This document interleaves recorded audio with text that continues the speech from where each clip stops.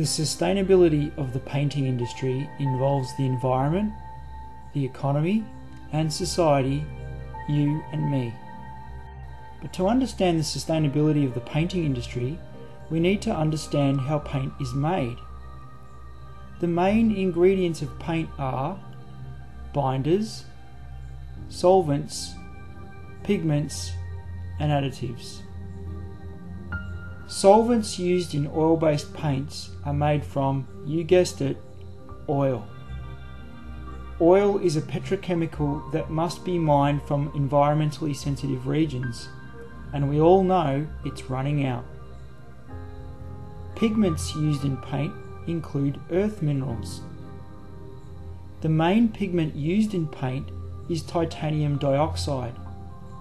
This pigment is processed from sand extracted from mines such as this one in Stradbroke Island, Queensland, and in Western Australia. Binders are usually made from acrylic and vinyl polymers. These chemicals are also made from petrochemicals.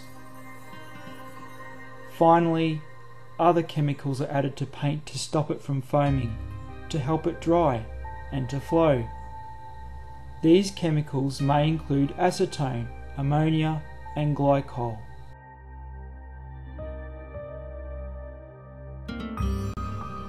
The paint is then packaged in drums made from steel or plastic. So when considering the sustainability of a paint, we should consider the origin of its raw ingredients. When the paint is applied, many of these chemicals may evaporate or off-gas into the air.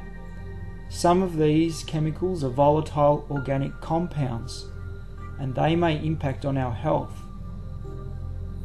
VOCs also react with sunlight to create smog-forming ozone gas. On completion of the work, we may be left with waste solvents, drums, and paint, which may impact on the environment if not recycled.